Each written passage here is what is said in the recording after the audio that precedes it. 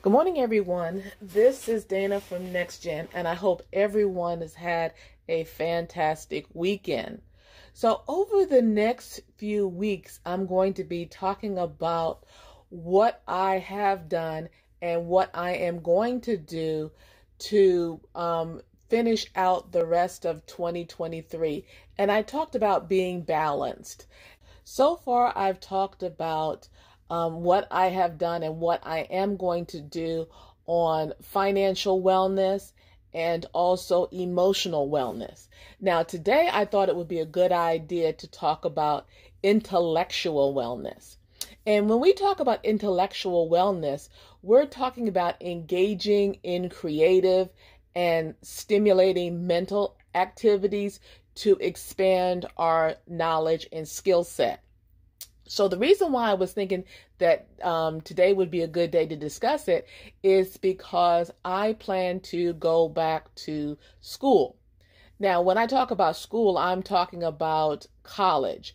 And the reason I'm talking about going to college now is because in our state, at my age, I can go to college tuition free.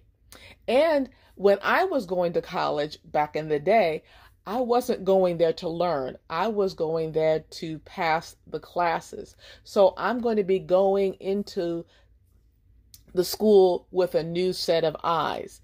But there's different ways that we can expand our intellectual wellness outside of college.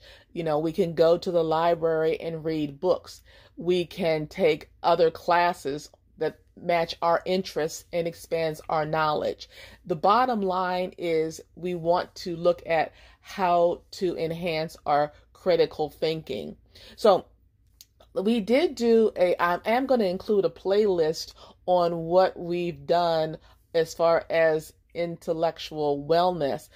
But what I have done thus far is I've checked out books from the library that have piqued my interest, and I'm also going to sign up for some classes this fall. So I am excited about that. And I would love to find out what you're doing to expand your intellectual wellness.